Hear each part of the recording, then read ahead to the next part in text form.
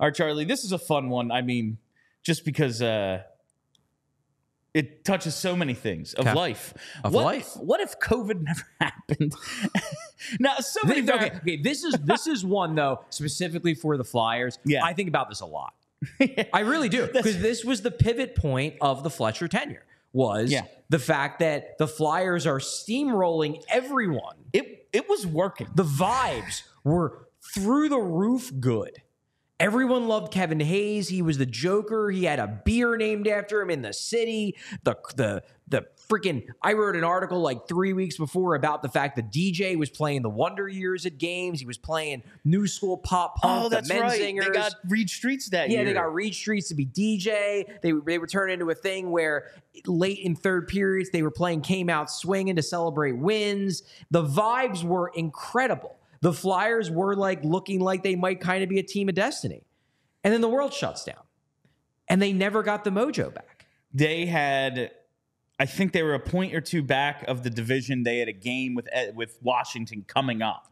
It was like, if they win that game, they are going to be leading the division. Yeah. And that game was then canceled. And so was the rest of that regular season. And so was really the rest of that year. Like just, I'm not talking about hockey. I'm talking about world. The world. Yeah. The year was canceled. And what kills me, though, is they came back and won that round robin. Yeah. Like, they were technically the 1 seed in the East going into the playoffs because they went 3-0. Jake Voracek said, I believe it was, I don't know if it was Nasty Knuckles or if it was the interview he did with the Chris Mayer group, the Mayer Media group he did. He basically said that Alain Vigneault tightened up the team after, like, basically, didn't like overhaul their style of play, but change some of the emphases, I guess is the right way to say it, going into that Montreal series. And it just resulted in the Flyers not playing the way that they played both in that regular season when they got rolling, and then even in the round robin when they were playing loose, they were playing free. And it just, Voracek believes that the coach screwed up. And I do think that's a big part of this too, is that, well, you can say, what if no COVID, the vibes. We never got the Alain Vigneault that you had in the first, 69 games of the 2017-2018 season. That Alain Vigneault never came back from COVID. And I had heard, and it just became obvious that, like, he didn't want to be part of, like, what essentially was fake hockey. Like, he wasn't able to coach the way he wanted to coach with the kind of restrictions and social distancing and everything. It just seemed like kind of the joy got sucked out of it for Vigneault after COVID.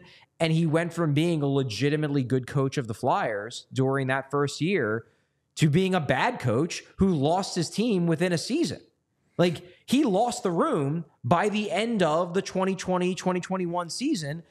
Fletcher decided that it wasn't a permanent thing, that he would come back the next year refreshed, and if he just got a defense that could execute his system, that everything would be fine. And then within a month, the team had turned on him again, and then they had to fire Vigneault. If there's no COVID, does Vigneault continue to keep his mojo? He might. It's very possible.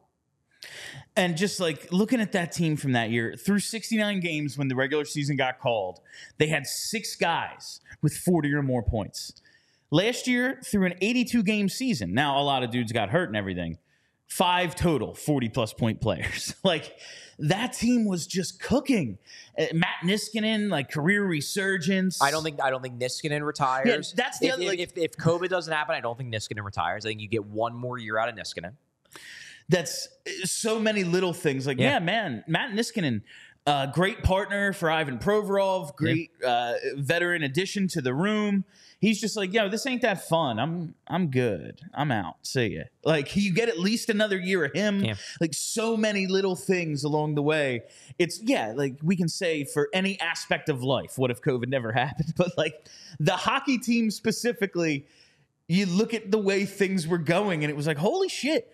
They are building towards being the hot team going into the playoffs. I think that, and I almost don't want to say this a certainty because I haven't evaluated every single team, but I feel like I can say with relative confidence that no team got hurt by COVID more than the Philadelphia Flyers. Like, no teams organizational trajectory got hurt more by the COVID-19 pandemic than the Philadelphia Flyers. The only team I could think of that has even close to the same case, and it's not there, but they at least have a case, is Toronto, because they built their entire cap structure under the assumption that the cap was going to keep going up. And that's why they signed all their guys to big-ass contracts, and then it stagnated for 4 years. We